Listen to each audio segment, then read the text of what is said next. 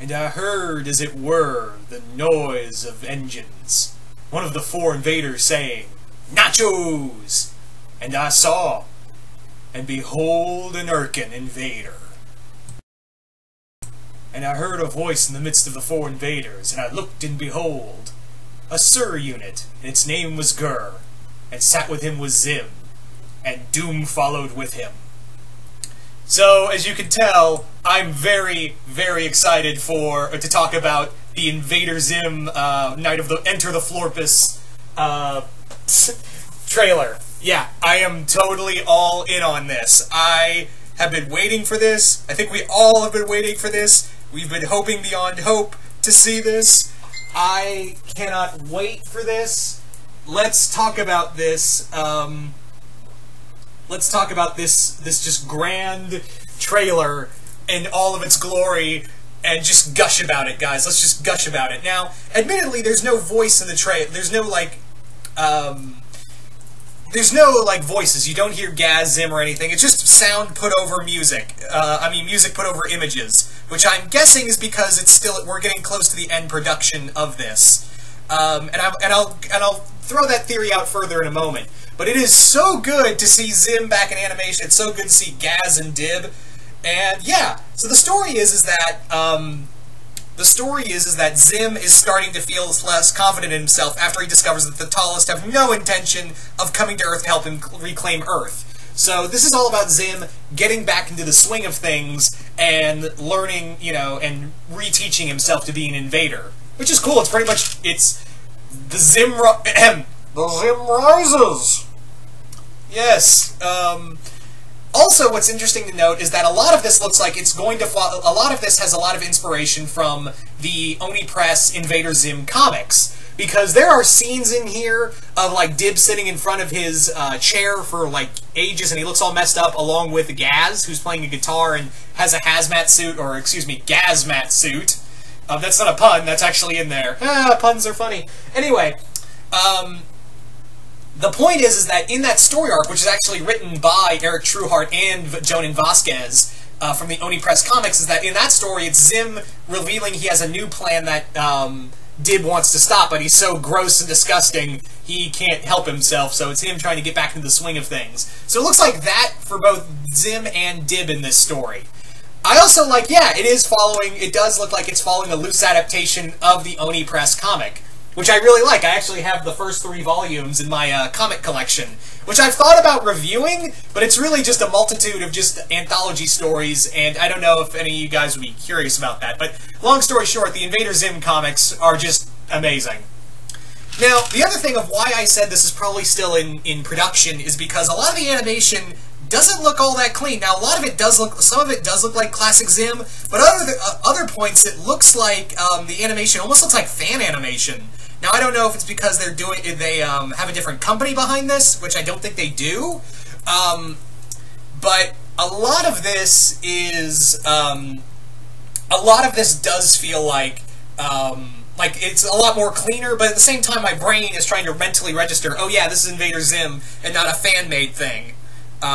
Which I'm not saying that's bad. I'm not saying that's bad at all. I'm just saying that I had to, mentally refocus myself, because I really had to, I really remember Zim as, this dark and brooding, the inkiness to the animation to it.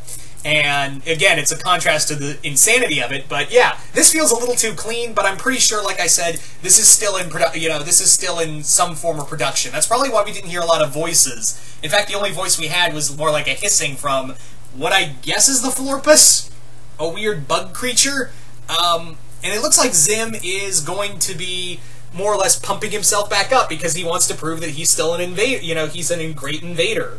Yeah, I mean, you didn't even, and the other thing is that, what I like about this trailer is that you didn't even need people talking in the trailer to understand what's going on. You just need, the scenes clearly tell you that both Zim and Dib are really out of commission, and now they're they're back to kick some ass, which is fine by all of us. We've been waiting for this for ages, and to see, those animatics those voiceovers were really cool, but to have an actual trailer, it gives us life! It gives us life! Oh, it's so beautiful. Anyway, but yeah, this, I cannot tell you how excited I am for, to have this, to be out there, and to finally have this back. And, also we're getting Rugrats returning. The Rugrats are getting a reboot. The Hey Arnold Jungle movie was fantastic. I think it was absolutely beautiful. I'm still hoping that maybe we'll get Season 6, but even if we don't, even if it doesn't lead to Season 6, it's a nice little, it's a nice send-off to the show. It's a nice little ending to the show. Just regardless, that's how much I love Jungle Movie. And hopefully, maybe Invader, Nickelodeon will give Invader Zim, a boost. Maybe it'll give them a boost and give them a chance to do the show. I don't know if Jonan Vasquez would want to continue because, yeah, Vasquez is not a people person. I'm not trying to sound like a dick or anything, but if you know the guy, you know that he's not really a people person and he doesn't play well with studios. It's probably, that's one of the reasons why Nick and him parted ways in the first place. But yeah, this shows that, Nickelodeon really wants them ratings and really wants to speak out to classic fans. This, Rugrats coming back, the Rocko's Modern Life show, Rocko's Modern Life special coming soon. And yeah, all we need now is Danny Phantom, right? All we need now is Danny Phantom, and we're all good. That's all we need. That is literally all we need, is Danny Phantom, but with Butch Hartman leaving, having left Nickelodeon, I don't see that's a possibility. But yeah, that's the... Well, how about if we can't get Danny Phantom, any chance of My Life as a Teenage Robot? Any chance of that? Or how about El Tigre? There you go, El Tigre. Or, I don't know, shit. Well, those are the only two that come to mind, because Avatar and Legend of Korra are kind of done. Yeah, how about just, those are the, if we can't get Danny Phantom, because that seems like a fleeting dream, how about, My Life as a Teenage Robot, or El Tigre, or, I don't know, Chalk Zone would be cool to have a comeback. Yeah, definitely Chalk Zone. Absolutely, or how about Kablam?